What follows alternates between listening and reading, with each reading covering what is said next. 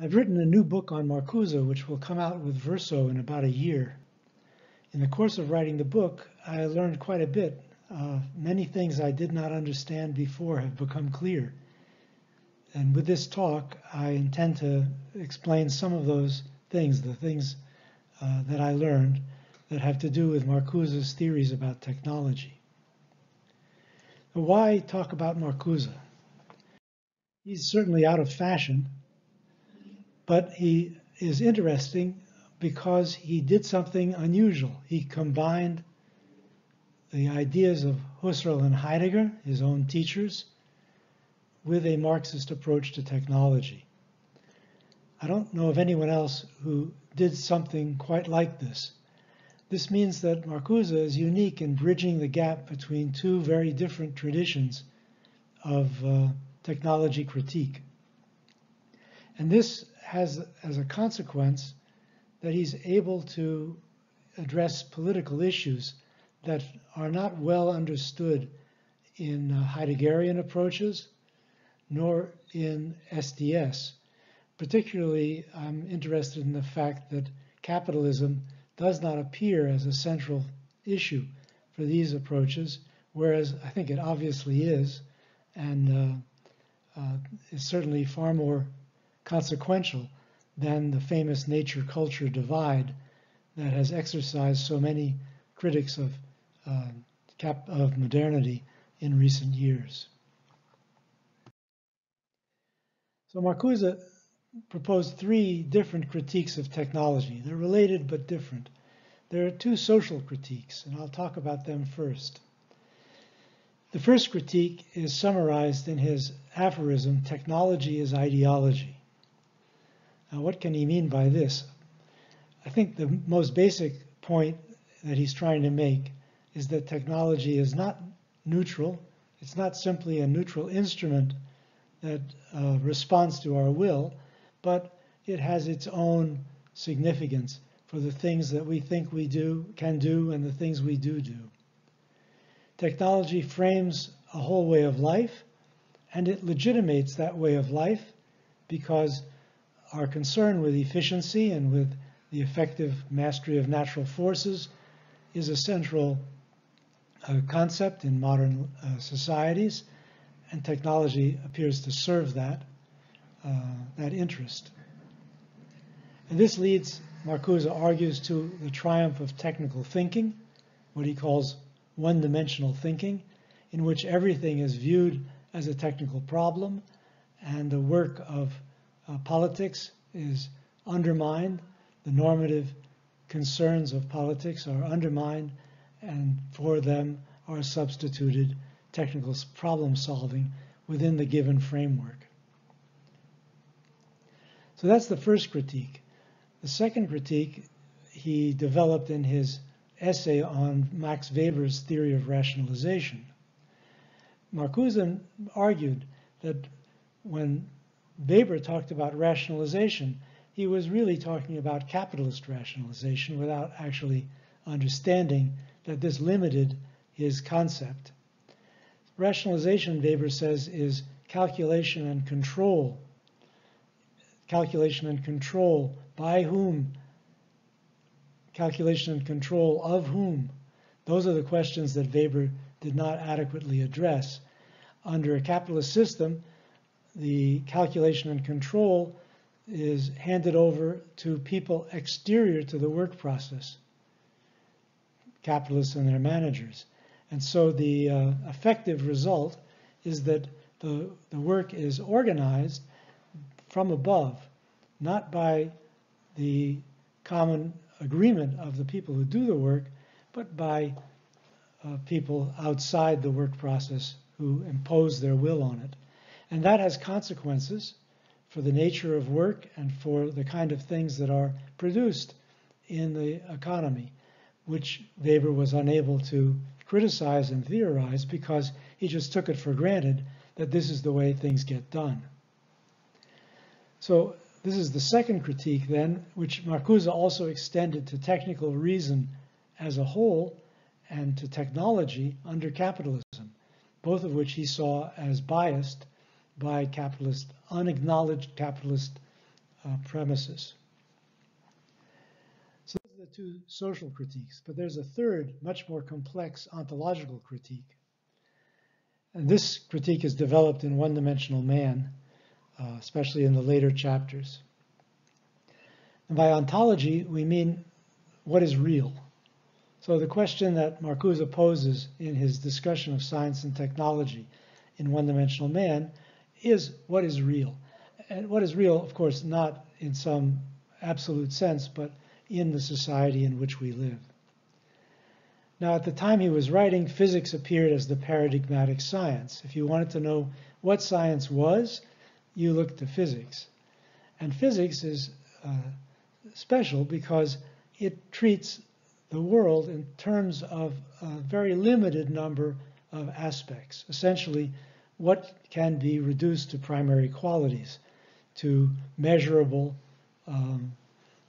weights and measures, and weights and motions, and other fundamental physical qualities. Now, there's nothing wrong with physics, but if these limitations are imported into everyday experience, that experience becomes severely limited, and important aspects of experience are lost. And Marcuse again uses the term one-dimensional to describe the kind of thinking that results from the intrusion of what are properly scientific ideas about the nature of reality into our everyday experience. And he explained this in terms of a unique synthesis of phenomenology and Marxism. So he draws on Husserl's theory of science. Husserl argued that science arises from the life world, the everyday world of ordinary experience. Science picks up ideas, concepts from the life world and refines them, makes them more precise, and develops them into instruments of scientific knowledge. But ultimately, science depends on the life world for the source of its concepts. Now, to this, Marcuse added ideas from Heidegger's later theory of technology as a system of domination. And Heidegger's theory is, in a way, similar to what I just described as Marcuse's view of the importation of ideas from physics into everyday experience. The world appears, in Heidegger's understanding of modern experience, as a system of resources available for control and domination by human subjects. So, in a sense, you can see here a kind of reciprocity between Husserl's theory of science arising from the life world and Heidegger's theory of technology as domination, qualities valued in science becoming practical in everyday experience. Well, Marcuse synthesized these theories with Sartre's notion of the project. Now, in Sartre's existential phenomenology, a project is not a particular plan, it's a scene on which plans can be plausibly devised and implemented. So if you think of the capitalist system as having a project in this sense, it defines a specific life world. The life world of capitalism is one in which, Marcuse will argue, science reflects and determines the nature of experience. Okay, so this is the ontological critique, and it has, for Marcuse, a fundamental consequence, because when science defines the life world changes. It's no longer a space in which people apprehend the potentialities of other human beings, of themselves and their objects. What do we mean by potentialities? Well, I mean, it's pretty self-evident. Children grow, and everybody is aware when they see a child that it's a growing entity. Forests flourish, unless you cut down all the trees, and so on. So we see nature and we see other human beings in terms of not only what they are in the moment, not only in terms of what we could measure, say, in a scientific sense right now, but also in terms of what they are developing toward, what they can become.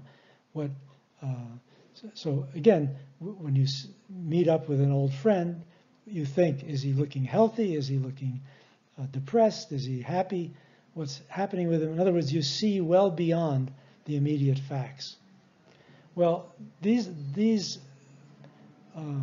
aspects of reality that are available in everyday experience are useless for natural science. Physics has to eliminate all of this stuff in order to get at what it can use as facts in its and data in its work. So if the physical ontology, the ontology of physics penetrates into experience, that means that potentialities are eliminated, not just from science, but also from experience itself. But what happens then when we see experience largely in terms of a quasi-scientific ontology?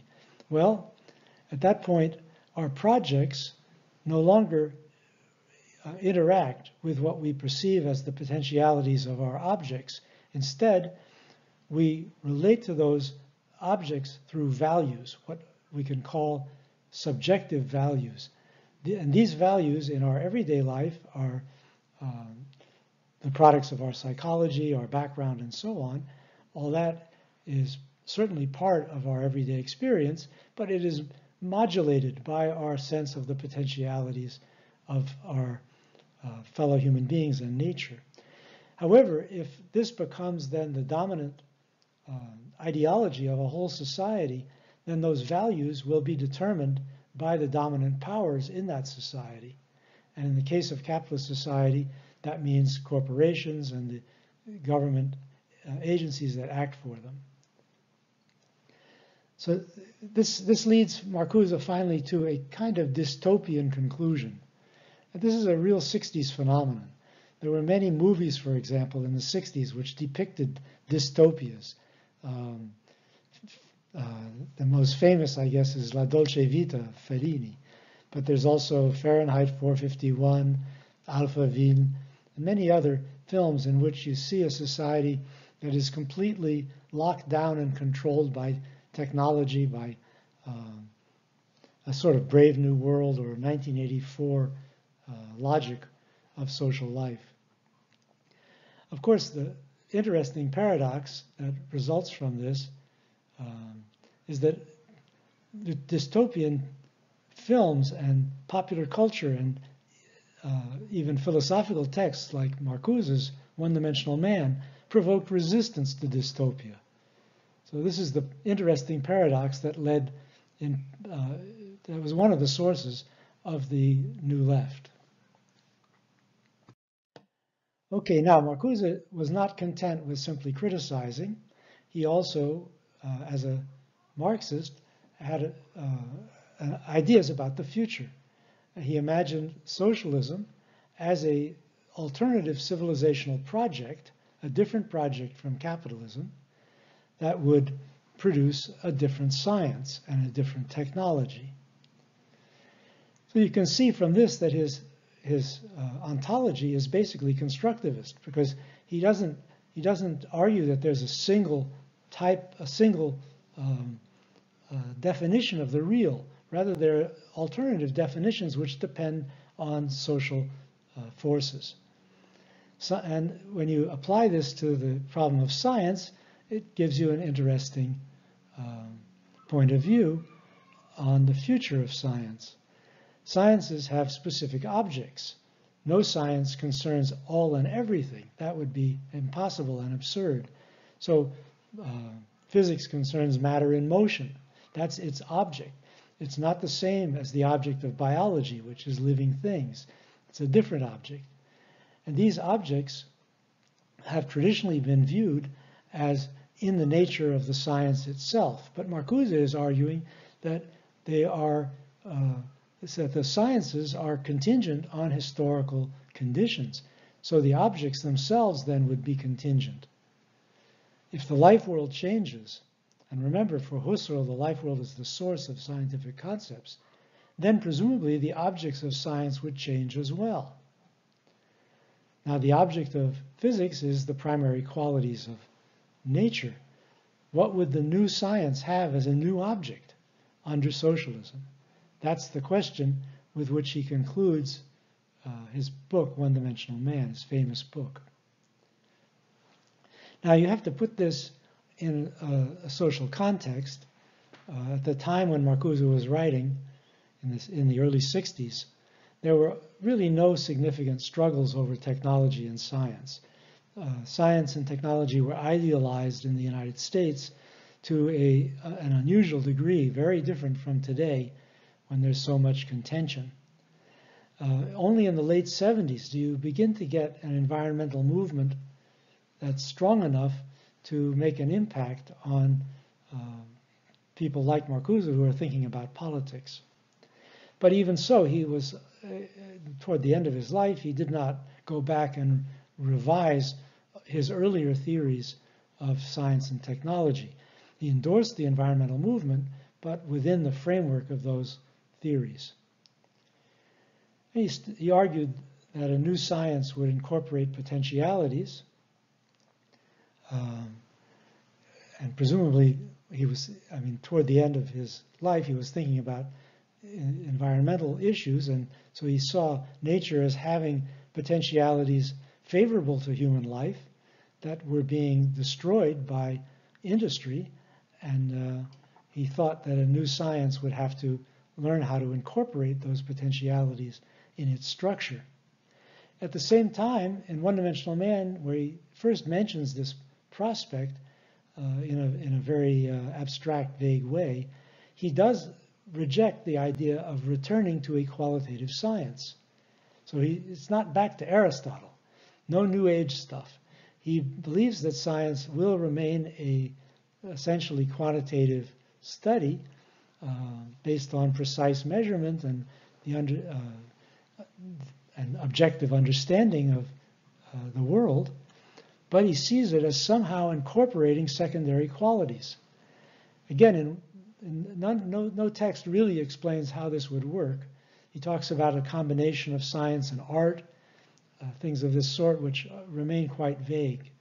There's one concept, though, which he introduces in One-Dimensional Man that I think has significance for us still, and that's the notion of translation. He argues that these secondary qualities can be translated into scientific terms in a new way. But exactly how that would work, he doesn't know, he can't explain in his writings. So I want to work off this basic notion of translation and successor science, but in a way that is a little different from Marcuse's. I'll show you how. First of all, consider that we live in a modern society, and it is therefore a technified world. Our society, and this I think is all in accord with what Marcuse is arguing in One-Dimensional Man, our society is organized basically by technical disciplines, what we now can call technosciences. These technosciences structure what I'll call the technosystem. That is to say, the system of institutions and organizations and technical and technologies that define our condition in a modern technified world.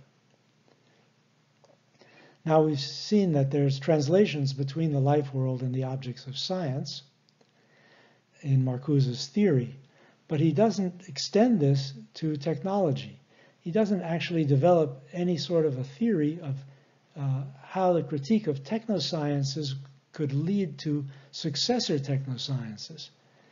So, for example, he talks about management as Weber describes it, but he doesn't give us a theory of a new type of management that would be a rational form of self-management for a worker-controlled society. So this raises a question. There's a lacuna in Marcuse's theory. What would successor technosciences be like? And remember, these are the sciences that actually organize everything. Not physics is only a servant of these many sciences, such as engineering. I mean, you could go on, criminology, dietetics. There are dozens of these, architecture, that there are dozens of these sciences that organize everything around us. So we need a new management theory if we were going to be consistent and pursue the successor science idea for the technosciences as well as for physics. And this would also apply to technological design. The designs of the technologies around us would also have to change in some way that would be made relevant by a changed life world. So here's an example, take air pollution. What has actually happened to the automobile? Well, it's been redesigned, so now it is a different thing than it was before. There was a time before people cared about air pollution when the automobile was simply a means of transportation and a status object, but we have now changed it into a new kind of object, at least from the engineering standpoint, that is not only a means of transportation and a status object, but also an environmental object, an object that is has environmental obligations. So, I mean, that's a kind of simple example of the sort of thing that Marcuse could have worked out had he pursued his notion of successor science in relation to the technosciences.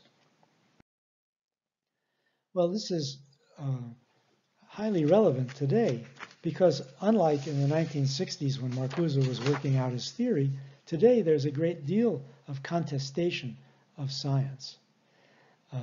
Science is no longer sacrosanct. Technology is no longer viewed as saving humanity, although, of course, in some instances we do have to depend on it, but there's still a lot of criticism, and this criticism needs a theory. And I think Marcuse offers the elements for a critical politics of technology, even though he didn't work that out in any detail himself. In a sense, you could say his critique of science and technology is a kind of anticipation of current struggles, which address issues that he announced in his work long before they became public issues. I've been working on this question in recent years, and in my book Technosystem, I develop a theory of how we can understand the politics of technoscience in terms of something not unlike Marcuse's synthesis of phenomenology and Marxism. I'll take it for granted that he's right that life world and sciences interact practically, conceptually, but also practically. And this takes the form in a politics of technology of life world concerns being communicated to experts. So say in the case of air pollution, which I mentioned earlier, public concern about the health effects of air pollution eventually reached automotive engineers who re-engineered the automobile to take account of those concerns. And this is a pattern which appears over and over again in recent years, in the last, say, 40, 50 years, as environmental concerns become more and more significant, and also concerns in other fields like medicine, for example, begin to spill over into the public and ultimately affect the scientific ideas about how to do things. For example, how to handle childbirth, which has been deeply implicated in feminist concerns about medicine. So this process of communication is, of course, two-way, because people in the life world are influenced by scientific concepts which enable them to understand their experience. Say in the case of climate change, very few people today consider it to be God's punishment for accepting homosexuality.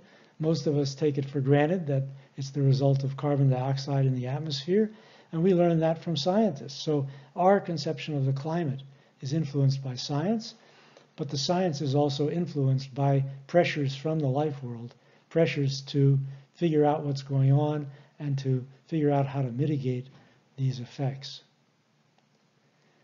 Of course, we cannot forget the role of capitalism in all this.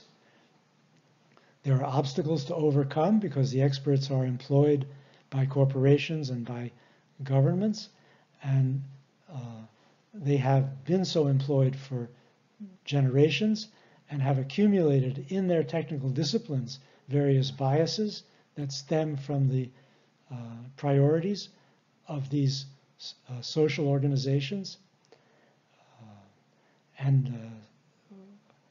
Even today, experts face obstacles in trying to answer public concerns because they are bound to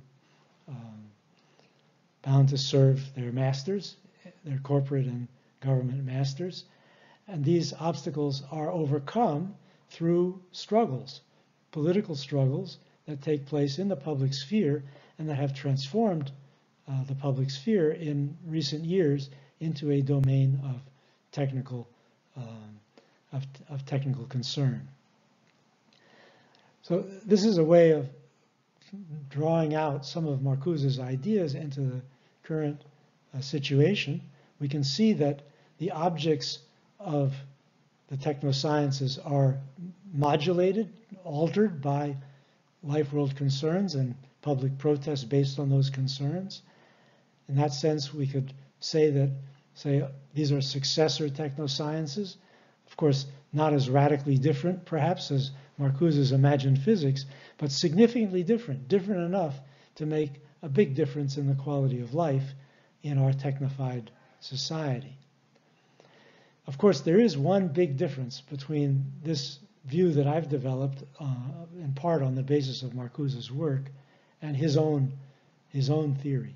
Because in his theory, the big changes could only occur after a socialist revolution, which modified the structure of the life world to bring back a sense of potentialities lost in the dystopia of one-dimensionality.